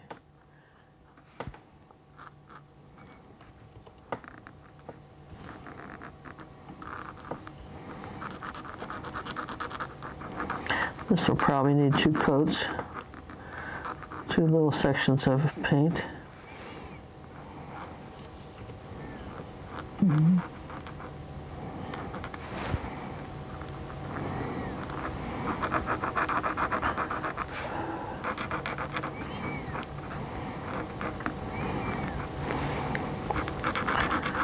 But the thing of it is that if you're going to sell something, if you, the same amount of work to sell a jet plane as is a car, consider selling something that costs a little more, where the commissions are bigger. I don't know. For me, it was all I could do to learn about cars, enough where I could, you know, talk about them. So I had no interest, but I had a friend that sold, you know, those giant commercial trucks. And he did really well commission-wise because there's a couple $100,000 vehicle or 100,000 or whatever it is. So he did very well at that standpoint.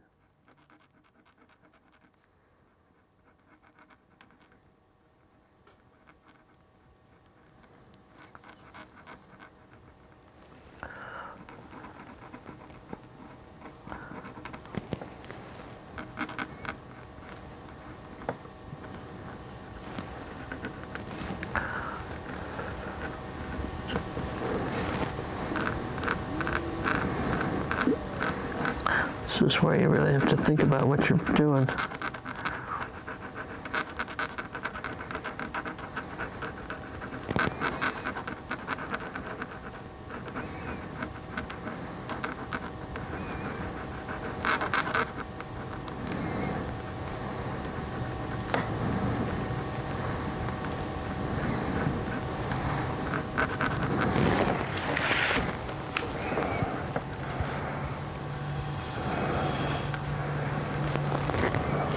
No.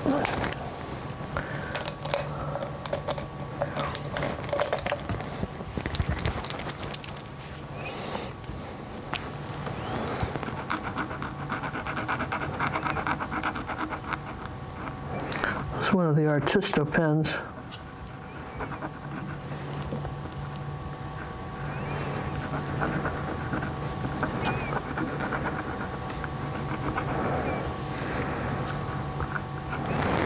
Okay, let's.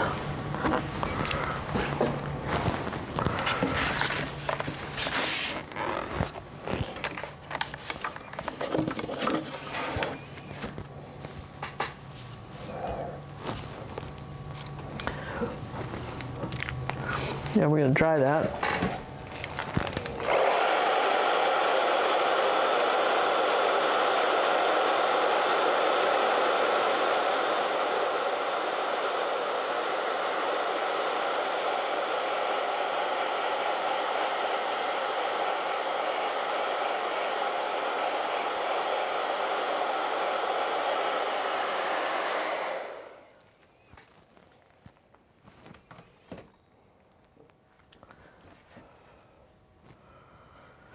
Okay, so now we have it.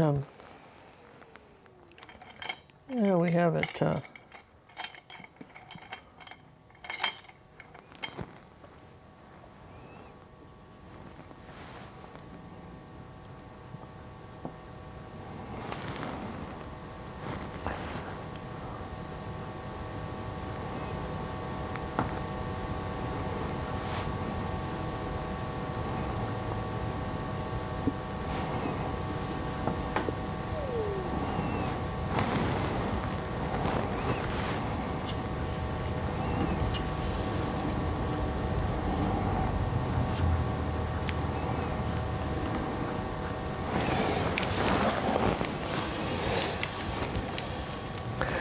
Yeah, we're gonna fade that out.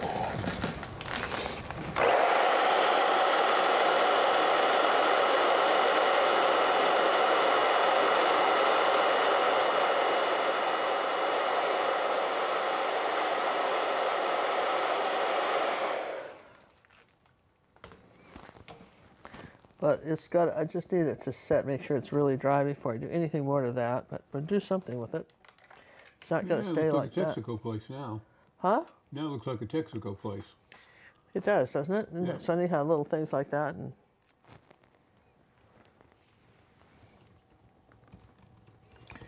use the white part of the tape.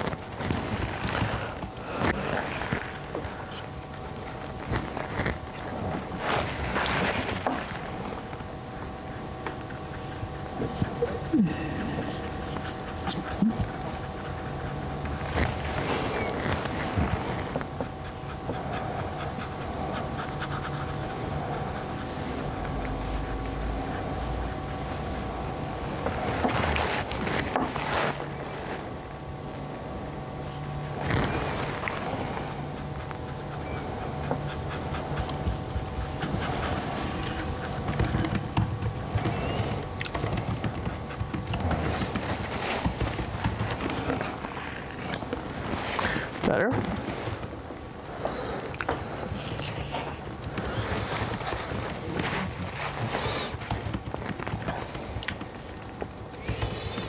Now, what we need to do is age it.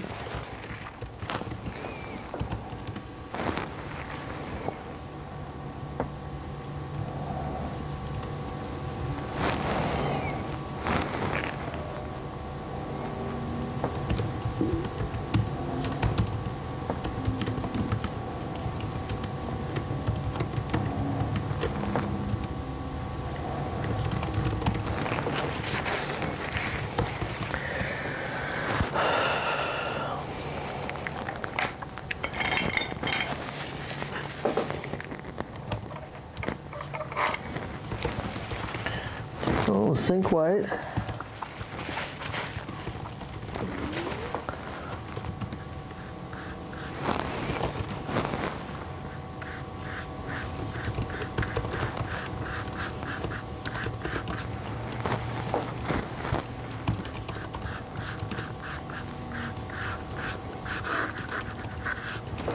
There we go. Just age this a little bit. It's been up there a while. We were just looking at the IHOP down the street, how much their sign had faded. It was, remember that, John? That's Absolutely. Yeah, that's looking better. Got your little age on it. Yeah, see, so now it's there, but it's not. And then it's just right here. We've added like that. You have the roof line up there yet. What's that? Yeah, well, I'll still work on that. As I'm coming straight down here like this. And maybe I'm going to suggest that there's.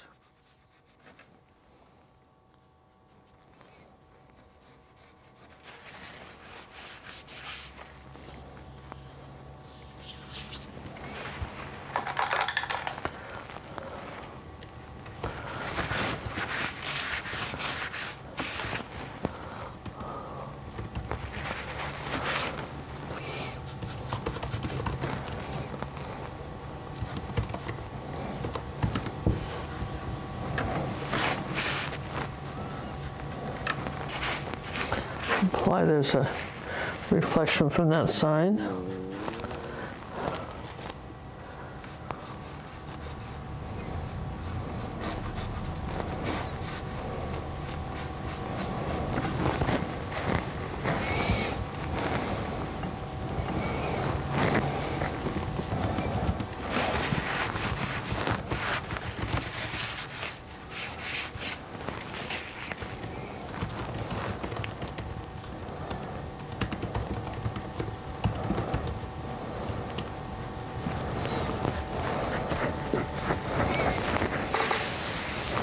Let's try that. That's looking good.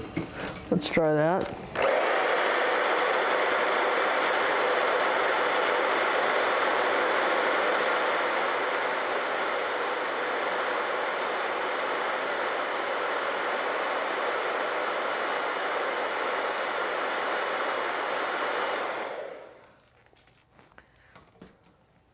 It's all small stuff, but you know, it makes a difference, right? So, John, if anybody's looking at this and wanting to know, you know, what am I painting? It's not a tutorial. No, it's not a tutorial. And I think that, well, how long have I been working on this right now?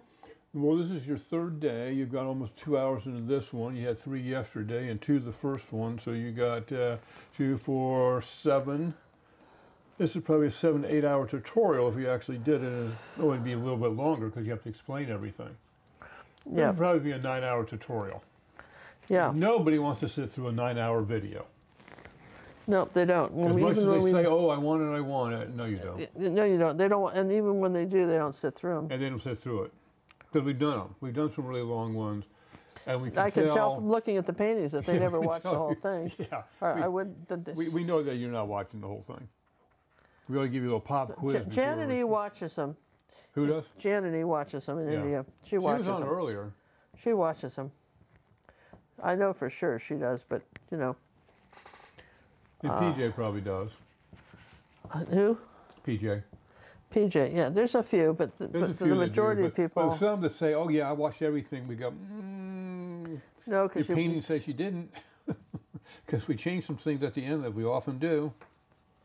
Because Ginger and I'll sit there and talk about it and go, nah, they didn't quite work out. well, one of the reasons we leave them that way, we don't edit them out, is because if I make a mistake, I want you to see, How to fix it. how to fix it, right? Absolutely. I want you to, see that, right? And I think that's, that's kind of important.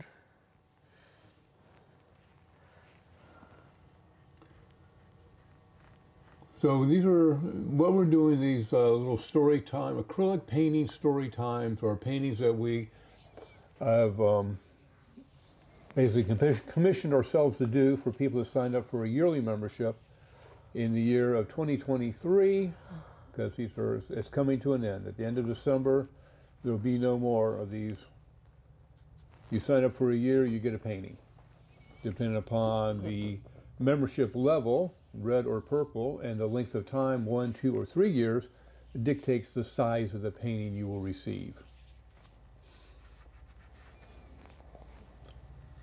So, Yeah. and like I said, that ends this year, 2023, December 31st at 11:59 p.m. Central Time. We'll still do these shows because I have a lot of paintings to do. We'll still keep doing the shows. Yeah, we still got about 50 paintings because I have to a go. lot of paintings to get through. Yeah, we got plenty of material, So we're still doing those, but But the special will be off. Never to be repeated again. I think we were a little crazy to do it this time. Hey, but we're crazy people.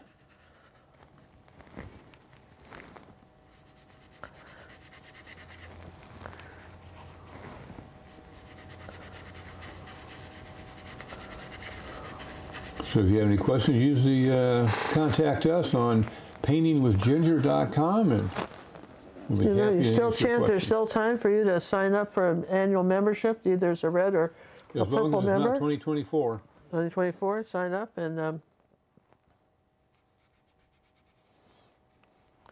you can still take advantage of this, right?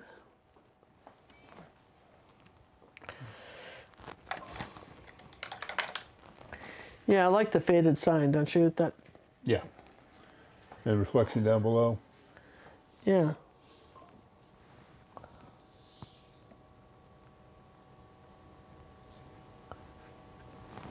Let's see.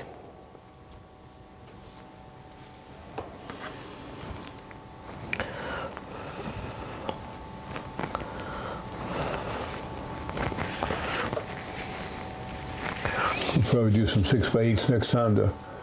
We have a lot of break some these 6x8s to do, so we just wanted to get, this was fun. I wanted to paint this. She and wanted I to thought, paint this one. We designed it up, and she goes, "Oh, I got to paint that next." so we figured that you guys you might enjoy seeing this painted. One of our favorites that we did is the Gypsy Wagon, which we did on YouTube also. Yeah, that was another good one. Classics, I tell you, classics.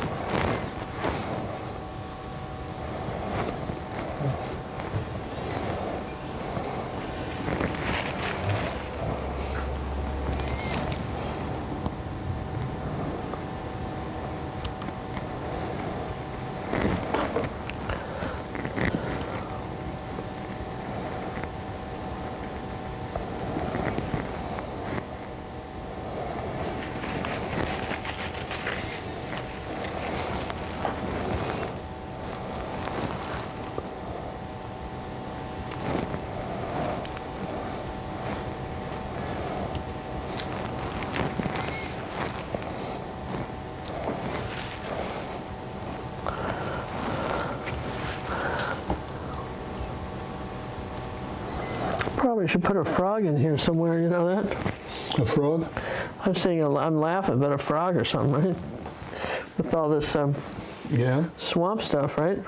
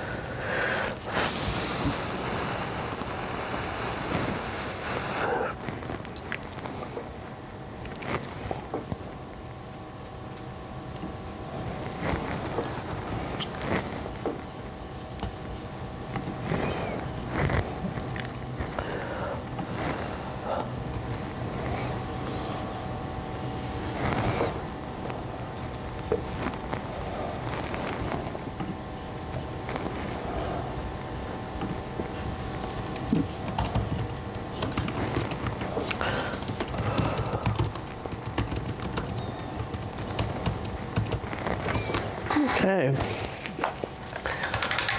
so let's get the Posca pen out and work on the, let's dry that so I don't smear anything. Yeah, please. Make me nervous doing that.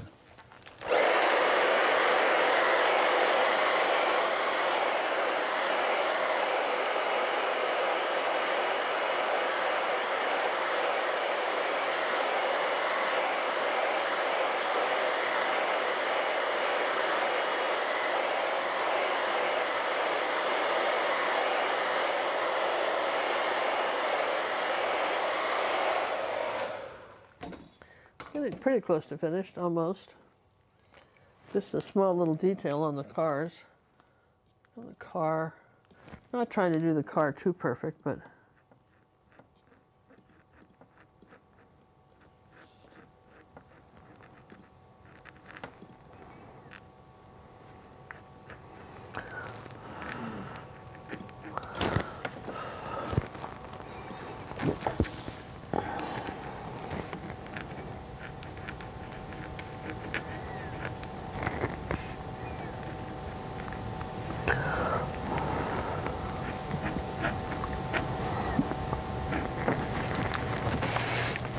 then we want to take the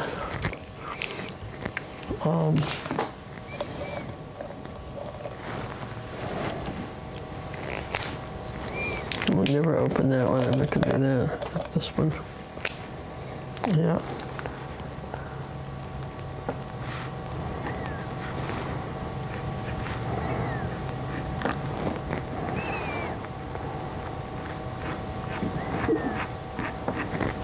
Okay. Now with a little black pen and want that one. Here, shake these up. Well, this is exactly what I really wanted to paint. You know that? I wanted to paint something like this, and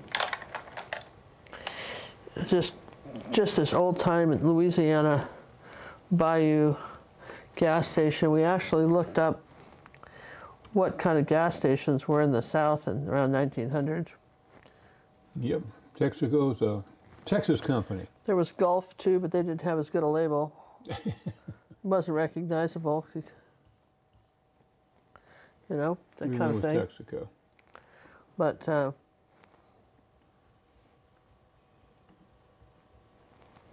this is exactly what you know, I really wanted to paint, so I got to paint it, which is great. You know, which is great fun. Still got a few little things to do with this. This has to be black inside here.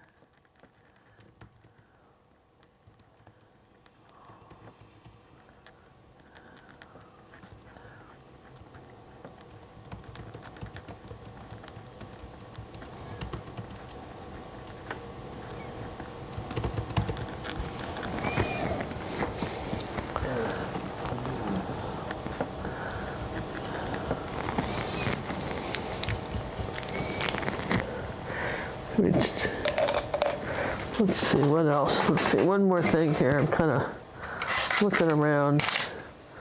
Where would that be? What are you looking for, boss? I think I had those stencils somewhere. I had them in this drawer, pretty sure. Oh, They're in one of these drawers. They're in here somewhere. Here they are. Okay. and what are you going to do with them? I'm gonna You're put not going to be silly, are you? I'm gonna put a star Oh, on the right gas pump? right there. On the old gas pump. And I put a dot so I know that's where the center is, right? That's pretty clever of you. Put my glasses on so I can see it.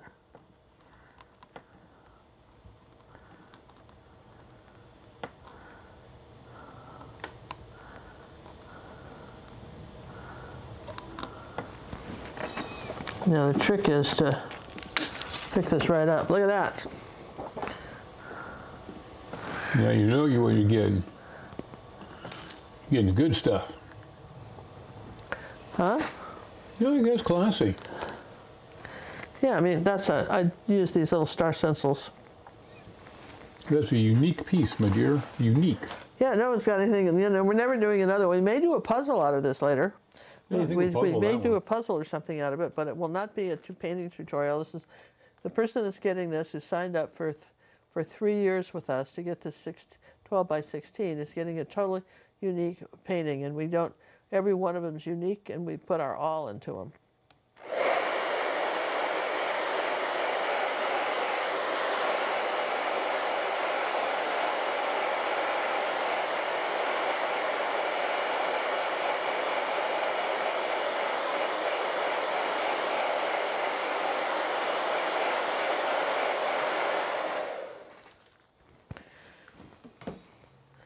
Yes and yes.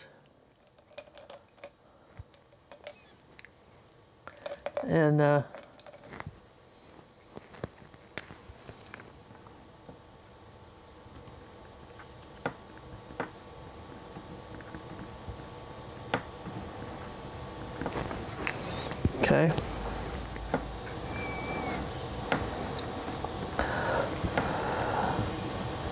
I'm not going to mess with that.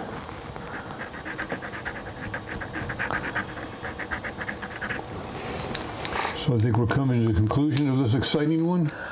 We are. I think that's, I'm just looking at my lights and darks and my reflections to make sure that I have them the way I want them. As you should. And I think this is kind of a fun one. I hope everybody's enjoyed the process of how this, how I got this car, gas station to go.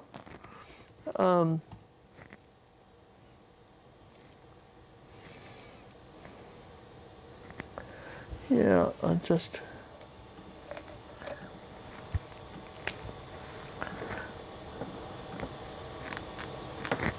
a little shading on that.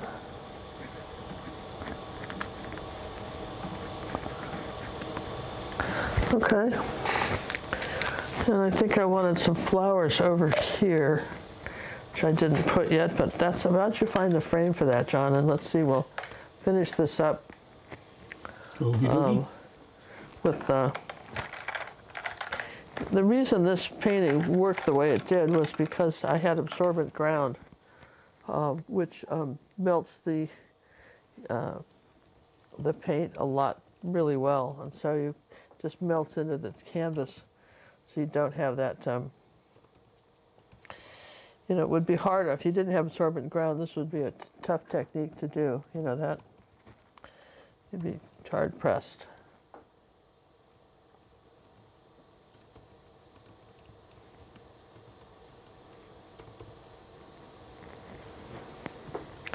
Yeah, just small stuff. It's all small stuff, right?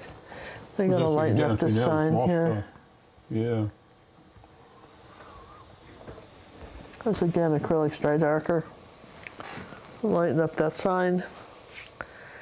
And I got to say that this was fun. I didn't want to clutter up with too much junk on the outside of the station. Got an old bucket.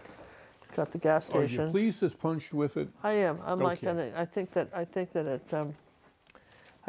it's exactly what The doctor I ordered? wanted to do. guess the way I would put that. And Should I give you a pack on it? let's put our little Texaco sign away. Wow, huh?